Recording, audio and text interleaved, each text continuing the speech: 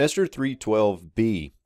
Vayikatev kechol asher tzeva Haman el achashdarpnei hamelech ve'el hapachot asher al medina u medina ve'el sarei am ve'am. Medina u medina kichtava ve'am va'am kilshono.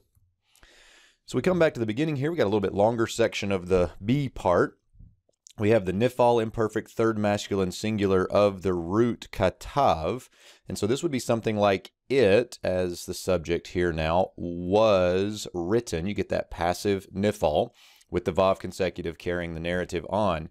And it was written according to all which Haman here as the subject commanded. There's a PL perfect third masculine singular of tzava, which he commanded to the satraps of the king. Notice the plural construct here, so we get satraps plural of the king, and to the governors, and this one now is a feminine plural absolute, the governors who, further modifying who these guys, who were over province and province. So this would be a way of repeating the noun in order to get something like a distributive, every province, and to another group that he wrote to, and to the officials of, plural construct there, the officials of people and people. Again, a way of saying all of the peoples.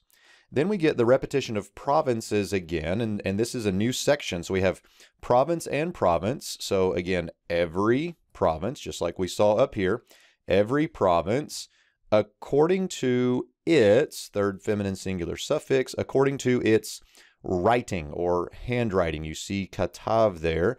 This is not the verb, but it's just a noun referring to the thing that is written, but you can see how it's related to the verb. So every province according to its writing, and then we get here again the repetition of people and people and peoples. So every people, all peoples, according to its tongue. You see lashon there. The third masculine singular suffix here refers back to the people as a collective singular. So every people group according to its own tongue.